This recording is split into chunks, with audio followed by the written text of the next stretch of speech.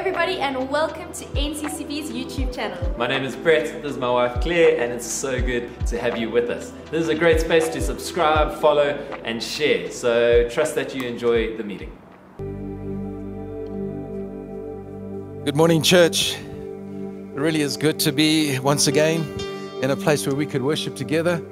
And I'm quite sure that you're all cuddled up with your blankets and your warm goodies because it's been cold of late with snow last weekend. And of course, this weekend, the temperature certainly has dropped, but really wonderful for us to be back in church and to celebrate dads and granddads on this day. And so it's Father's Day. I mean, I love being a dad. I love being a granddad. And we serve a God in heaven who describes himself as Heavenly Father, as a Father who is very generous. And today we want to hear his perspective around the subject for this morning, which is really the subject of generosity. And so it's a subject that I did feel to preach on Father's Day because I wanted to stay within the context of our foundation series.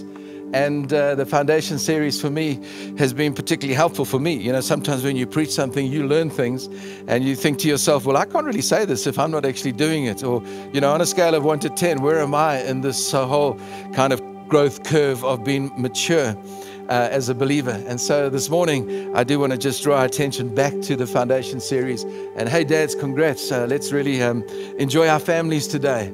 You know, my thoughts have always been that there are broken families. And I felt just before I came onto the set that actually there's some of you that are looking to give up your fathering by simply pursuing another relationship. And I want to say to you this morning, don't do that.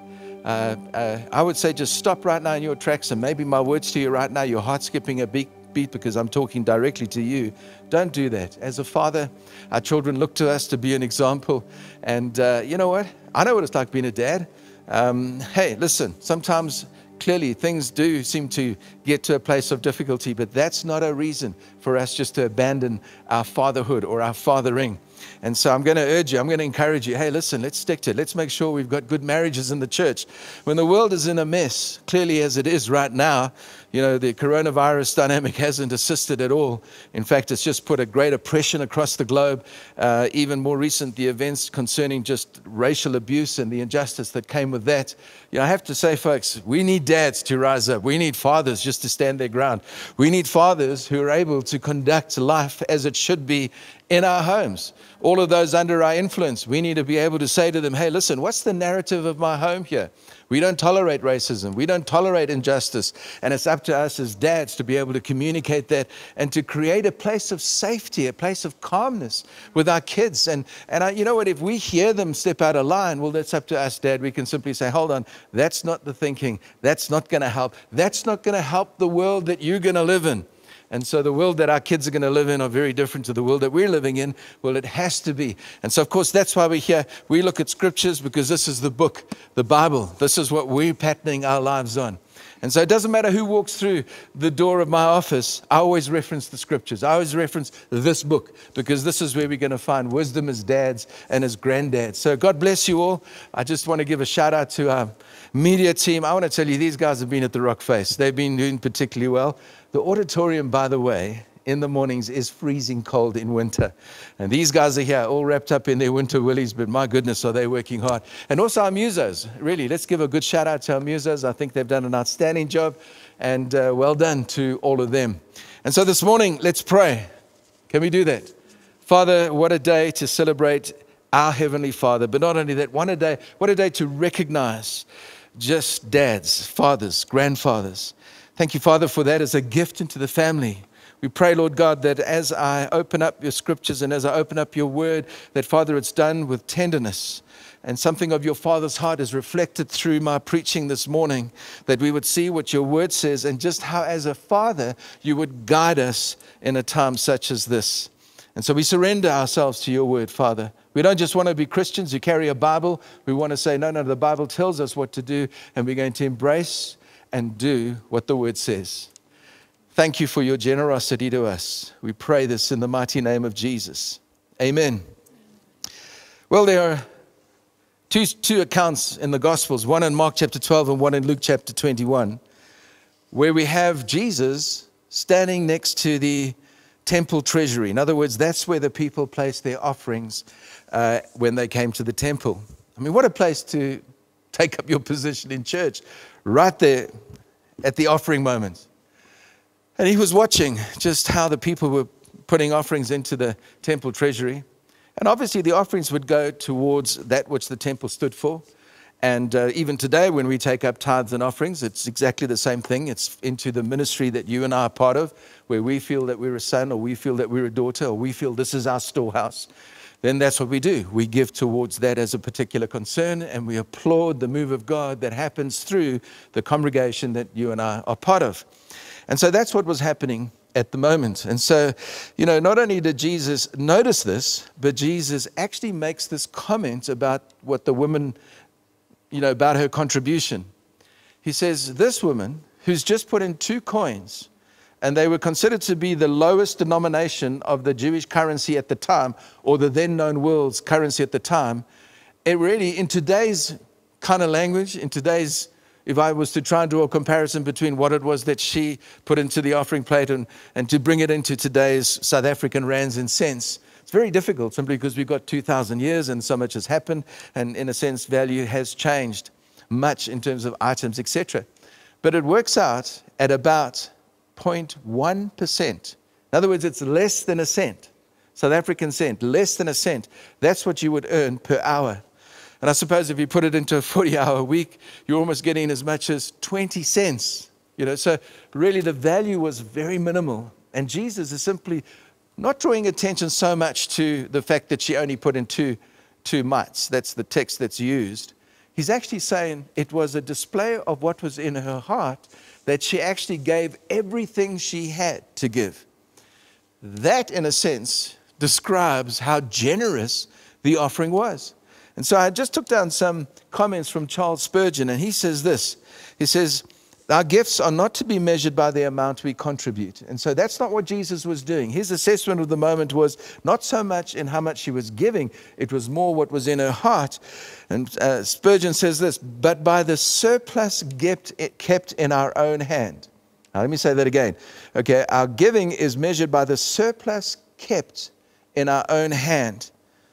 Okay, so the 2 mites that the widow gave, actually there was nothing left in her hand. That's why he was drawing attention to the fact that her generosity was something to be an example. So of course they go outside and the disciples say to him, Jesus, this temple, look at it, it's really beautiful.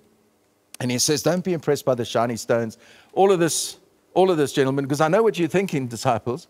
You're thinking that it didn't take just 2 mites to build the temple that we've just come out of. And I know that that's what your implication is. That's why you're asking me about, wow, this temple's so great. He's simply saying, you know what, this thing's going to come down. And it actually did in AD 70. It did come down completely. And so I think when we look at that particular text, it's not so much that money was wasted in the treasury. It's just that happens in the world that we're living in. Is that actually you can give into a cause, and in the moment you feel God tells you to do that, and you need to follow that moment and in line with what it is. And so we want financial accuracy, well then you've got to line up with what the Bible describes as being biblical. And when you line up with what's spiritual, then you'll find that your financial targets are always met.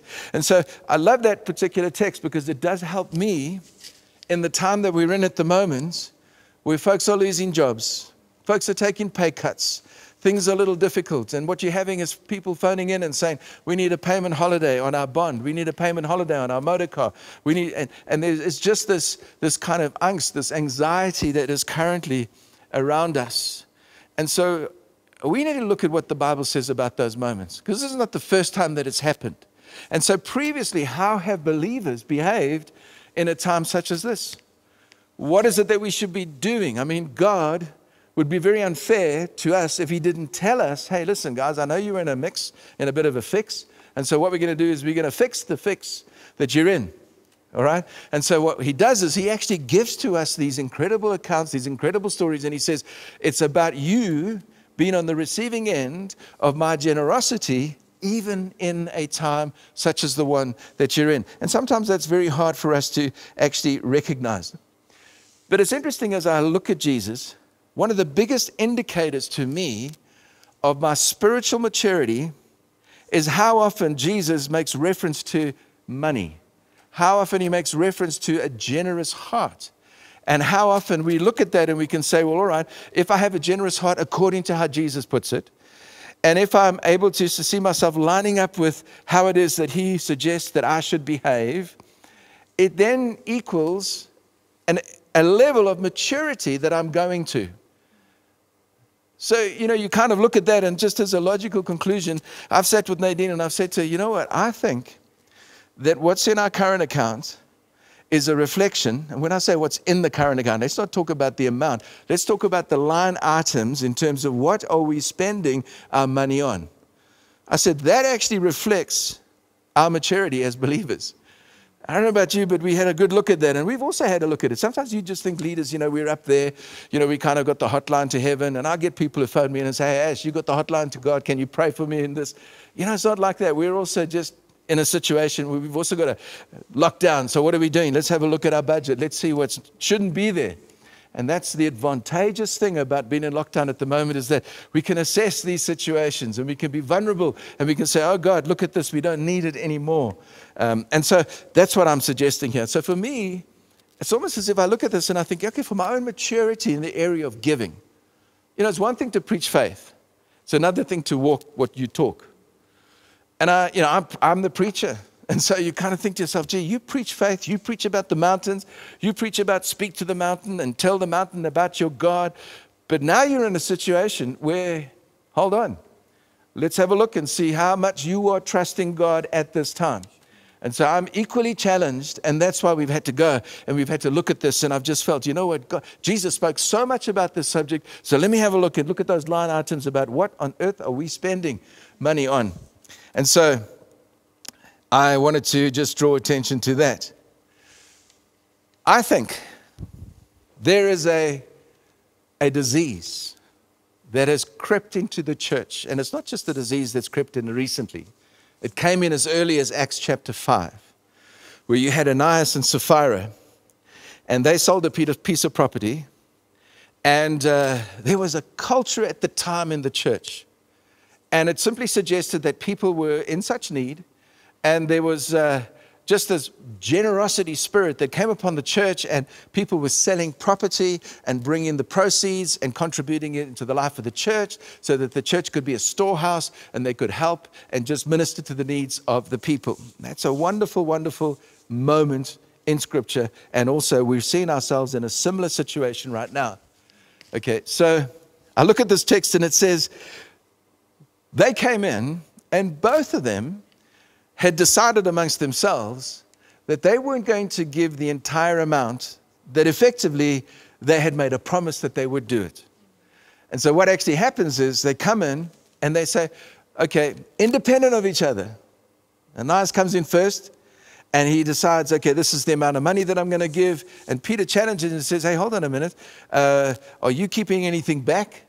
And he says, yes. So then Peter says this to him. He says, you've lied to the Holy Spirit and you've secretly kept back part of the piece of the field. In other words, part of the proceeds. And instantly, how's this for New Testament grace? The man is struck down dead. Okay? Then his wife comes in. Peter asks the same question. All right, so and she obviously colluded with him, with her husband. And Peter says these words. He says, well, the feet that carried your husband out, they're waiting at the door and they're going to carry you out. And she gets killed as well. That's quite scary. And I look at that and I think, gee, all right, shall I preach this and, put the fear of God into the people's hearts? And I think, no, it isn't about that. It was just that in a culture of need, when the church was being generous, there were some people that locked their hearts to that. And we always have vulnerable with us. We always have people in need and we always have people who give. And the interesting thing is that you may find yourself on either side of that scale. You may be someone who gives at the moment. You may be someone who's in need at the moment. But there does come a time where you're able to give and you might well be in need. So we understand that that's life. All right. So anyway, let me carry on here, because I think what can happen in the church and what did happen then is that you had this condition. It's called cirrhosis of the giver. All right, I'm not trying to make fun of it. I'm just simply saying, because it's something that we don't feel. There's no cirrhosis of the giver when I want to re-sign my membership up at the Bryanston Country Club. There's no cirrhosis of the giver when I'm wanting to do some Christmas shopping. I really find myself feeling particularly healthy and well. There's no cirrhosis of the giver when I step into a clothing store like Diesel and I want to buy myself a pair of shoes or something like that. There's no cirrhosis of the giver there. There's no cirrhosis of the giver when it comes to buying a car or buying a house or something like that. You know, it's not like those things are wrong, but it's just that when it comes to this subject, when it comes to generosity, when it comes to giving, suddenly we don't feel too well. It's a truth that's inconvenient. And you know, inconvenient truths, they don't make us feel great, don't make us feel great. And so I'm looking at this text and I'm just thinking, God, you know what?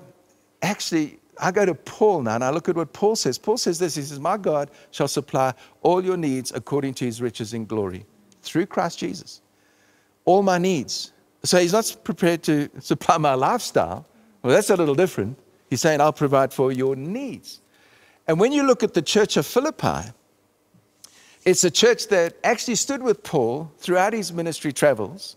He even writes that he says, you know what, hey, no one stood with me, but you guys stood with me. So there is credit given to them because they saw the need of a man who was extending the kingdom and they did their best to support him and to stay in touch with his needs.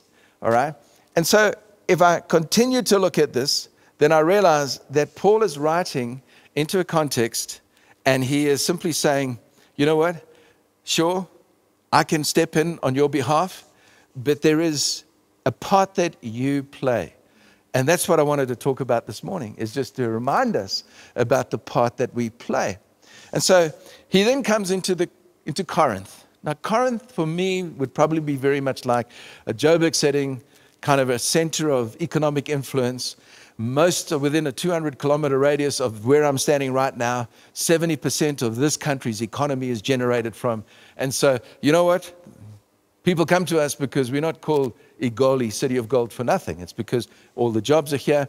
And of course, when the coronavirus hits and we're in lockdown, your big empires, your big cities are going to be seriously affected. And so we're one of those, and we fit that description very well. But when I look at Corinth, the church in Corinth was a church that was very vibrant, very colorful, and you have all the instruction given about ministry in the Spirit. You have all the instruction given just about behavior and morality in the church. And I would say that actually we would tick that box very well.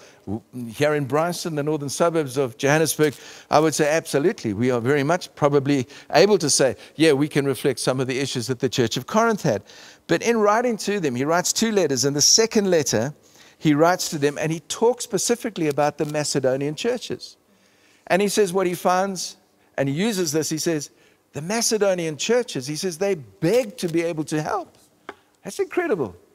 I don't know when you last begged to give.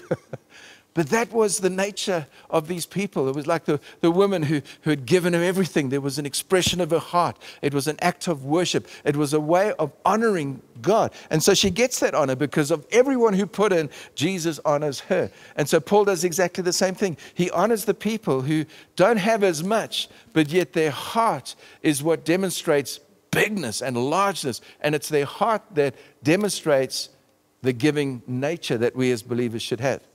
And so when I look at this, he talks and he speaks here specifically about looking for an opportunity to give. And then he talks about a stingy planter. Talks about sowing and reaping. And then he describes the way we should sow and the way that we should reap. And so I'm going to read from Eugene Peterson's description of this particular text. And it starts off by this. It says, a stingy planter gets a stingy crop. A lavish planter gets a lavish crop. I want each of you to take plenty of time to think it over and to make up your own mind what you will give. That will protect you against sob stories and arm twisting. God loves it when the giver delights in the giving. God can pour on the blessings in astonishing ways so that you're ready for anything and everything more than just ready to do what needs to be done.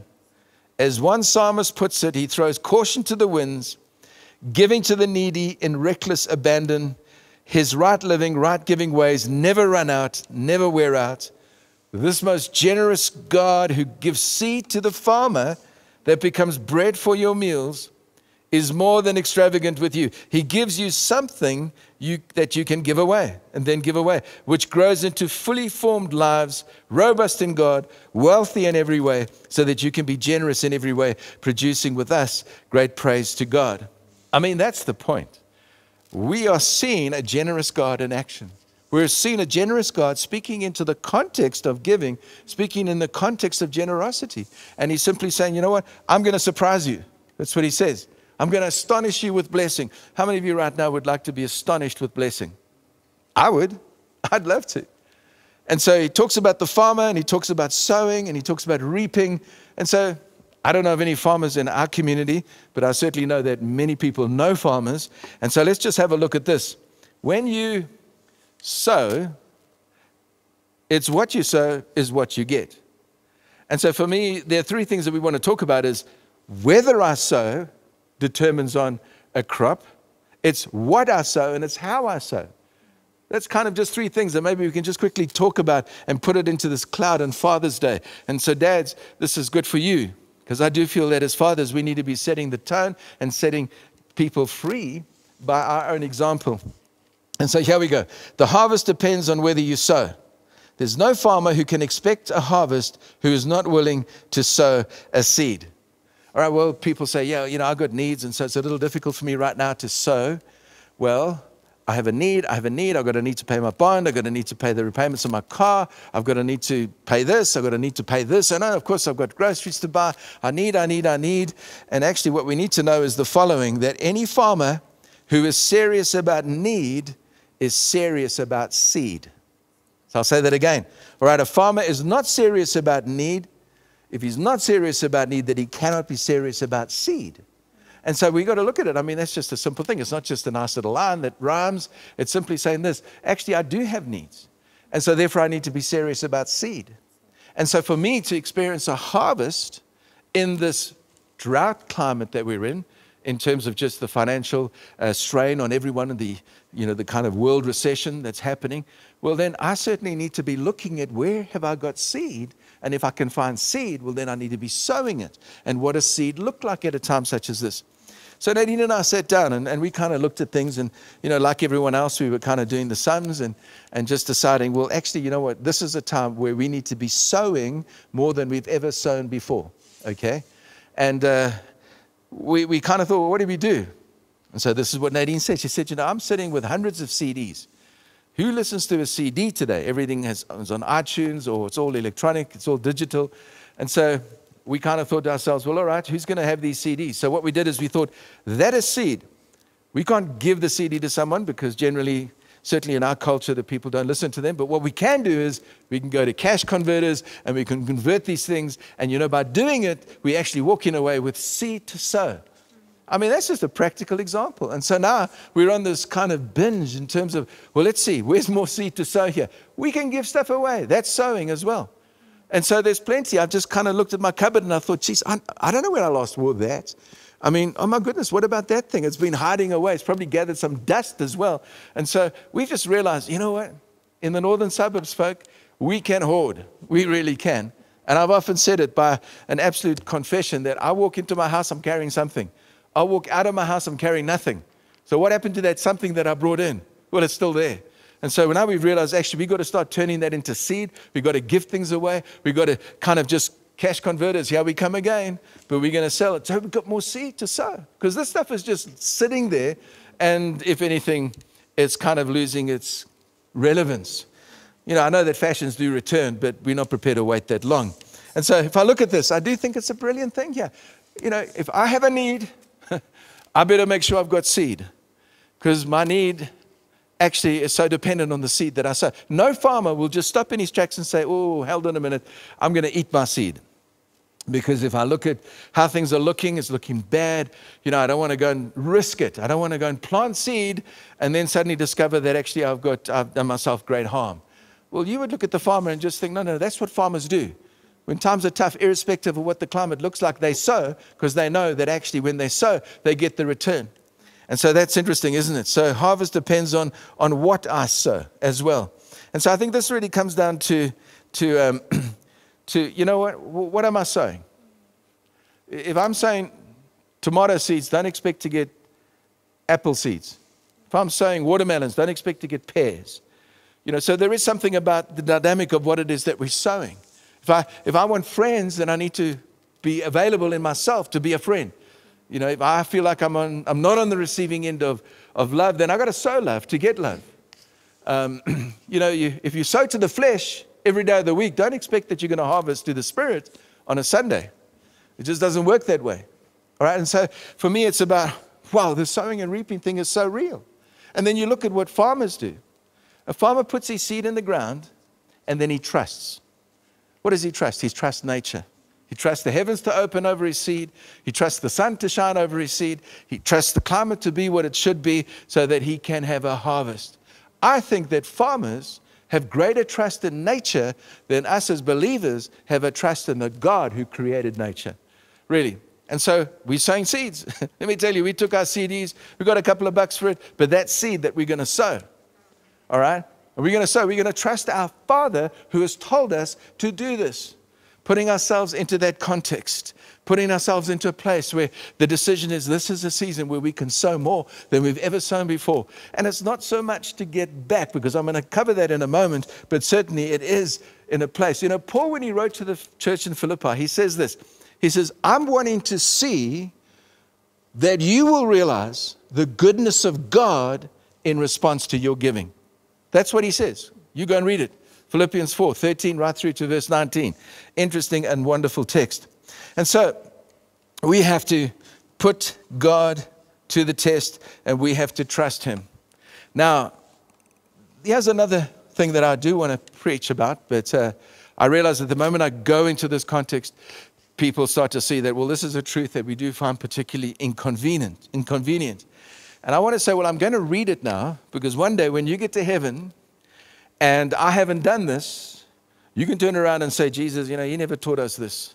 Life would have been a whole lot better if Ash had have opened his mouth and preached what was in your word. And so I'm just kind of thinking, I'm doing this because I know that the scriptures work. I know that we can trust God. But this is what happens in Malachi.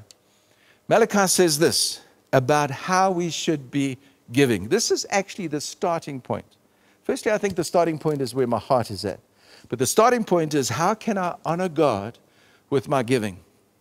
Is it a sacrifice right now? There's too much month at the end of my money. So therefore, clearly it is a sacrifice. So how do we do this? And God says, all right, I'll help you. He says, I know that this is tough. And so what I'm going to do is I'm going to put in my scriptures. I'm going to put in my law. It's not law. This is the word of God. Okay, the tithing is way before the law. Way before the law. And so what we're looking at here is he says, all right, firstly, will a man rob God? And our response to that is, no, God, we don't ever want to rob you. No. He says, but you have. Really? How have we robbed you? He says, well, with the tithe. You haven't paid your tithes. Tithes is the first fruit. Tithes is the first amount that you get. And you simply, it says, you've got to bring it to the storehouse.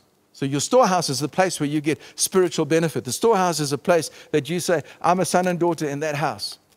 You can't go to Wimpy, enjoy the meal at Wimpy, and then say, listen, you know, coronavirus lockdown hasn't helped the Nando's across the road there. And they've been struggling, so thanks very much for the lovely meal, but I'm just going to go and pay at Nando's. It doesn't work like that. All right, it's got to work around the context of this is the storehouse. This is the place that God has raised up in the city, like many other churches, but you're not part of those other churches. That's not your family.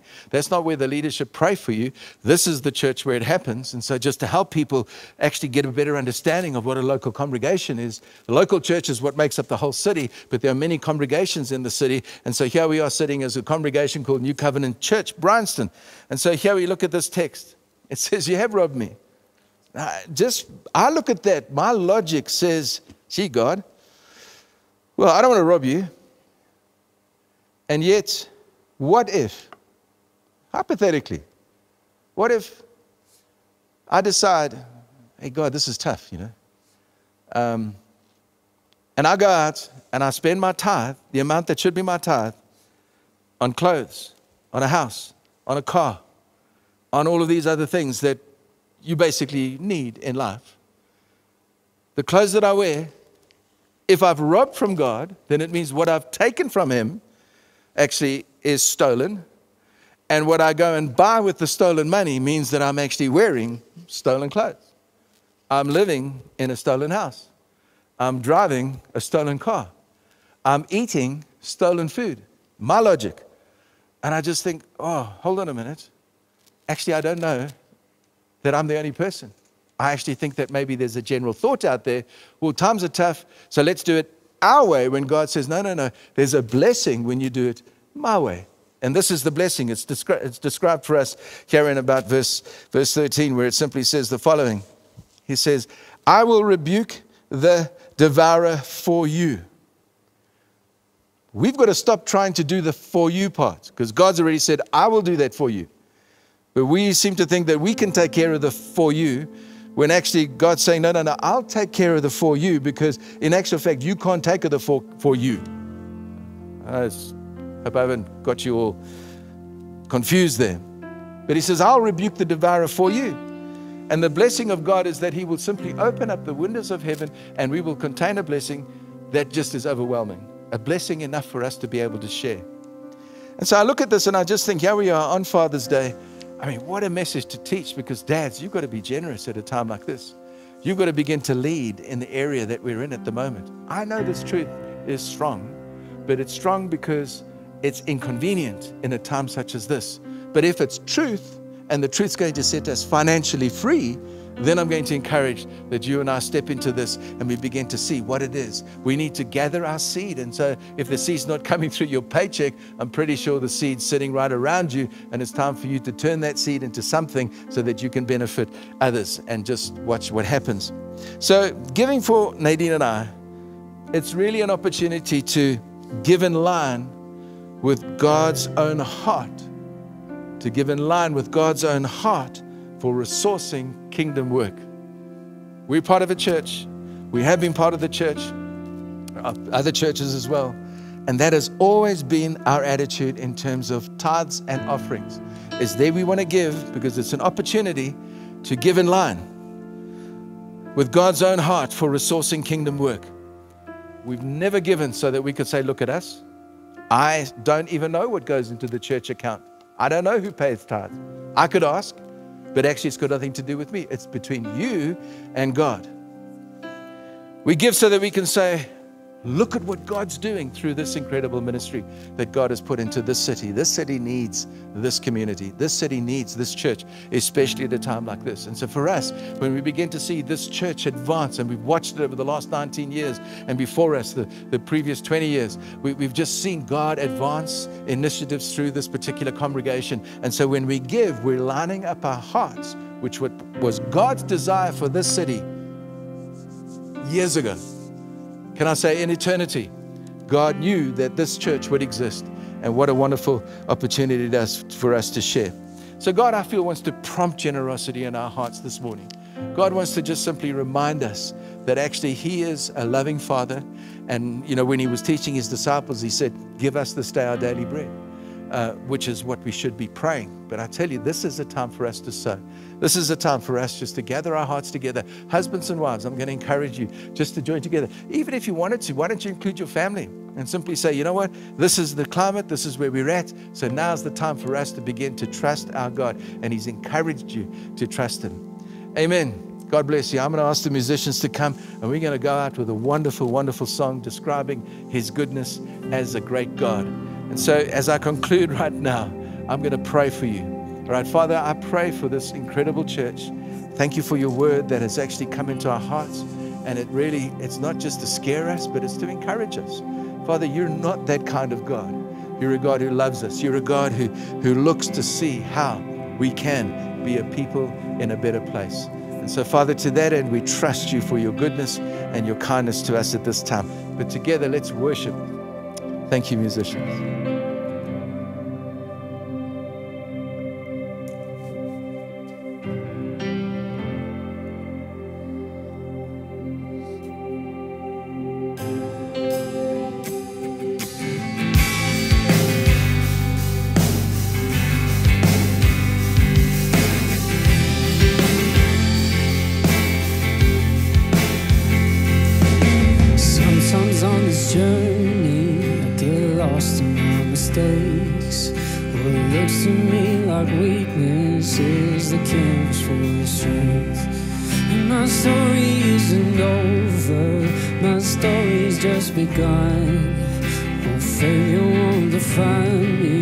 That's what my Father does. Oh, no failure won't define me, 'cause that's does what my Father does. Lay your burdens down. Here in the Father's house. Check your shame at the door, 'cause it ain't welcome anymore. You're in the Father's house. Yeah.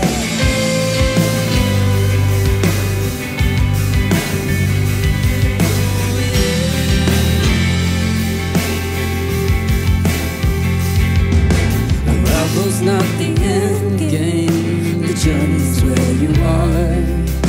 You never wanted perfect, you just wanted my heart. And the story isn't over if the story isn't good. No failures never final when the Father's in the room. No failures never final when the Father's in the room. Lay your burdens down. Yeah. Here in the Father's house. Won't you check your shame at the door, 'cause it ain't welcome anymore. You're in the Father's house. You're in the Father's house.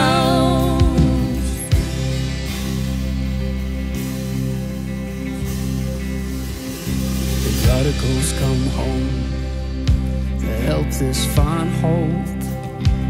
Love is on the move when the Father's in the room. Prison doors swing wide, the dead come to life. Love is on the move when the Father's in the room. Hey! Miracles take place, the cynical find faith. Love is breaking through when the Father's in the room. Yeah. Jericho walls are quaking, strongholds now are shaking. Love is breaking through when the Father's in the room. Yeah. Love is breaking through when the Father's in the room. Lay your burdens down.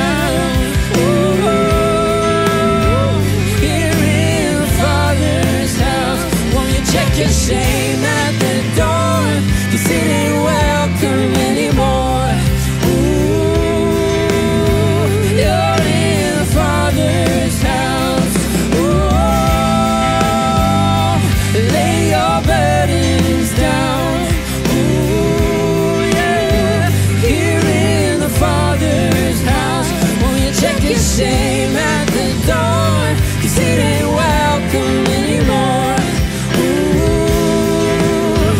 You're in the Father's house. Hey!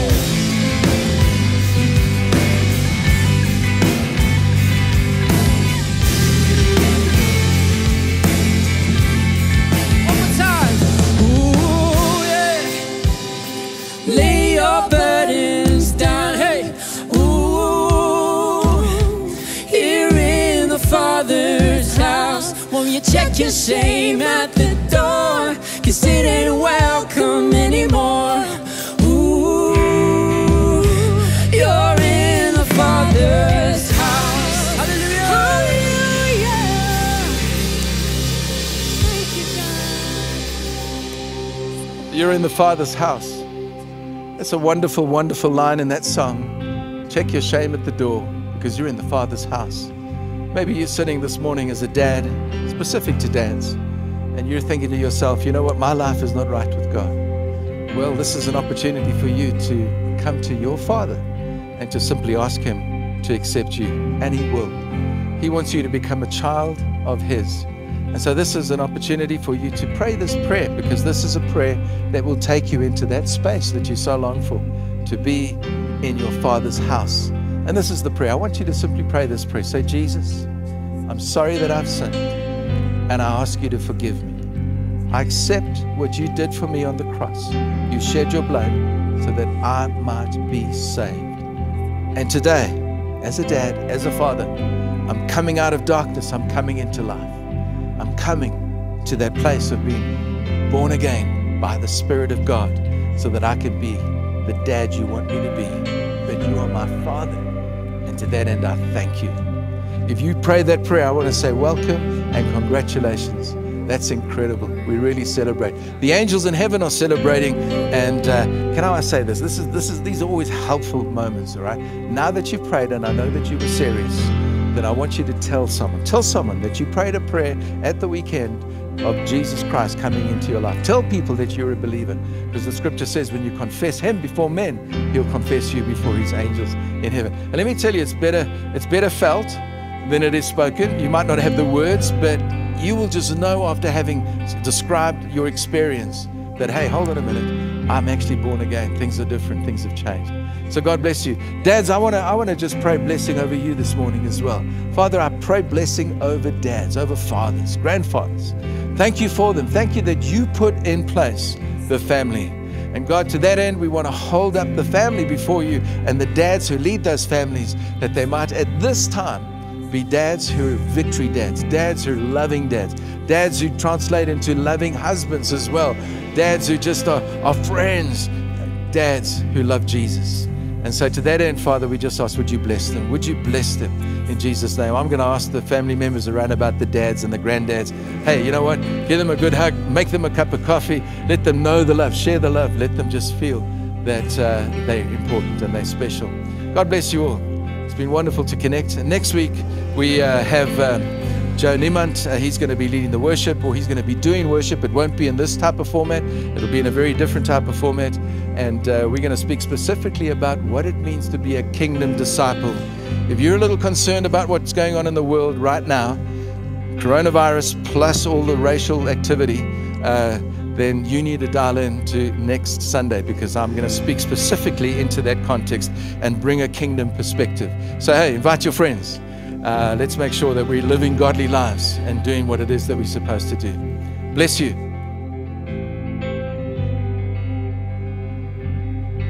Thank you so much for watching with us. We trust that you enjoyed the message. And for more content, please have a look at our YouTube page as well as our website. Awesome. Cheers. Cheers.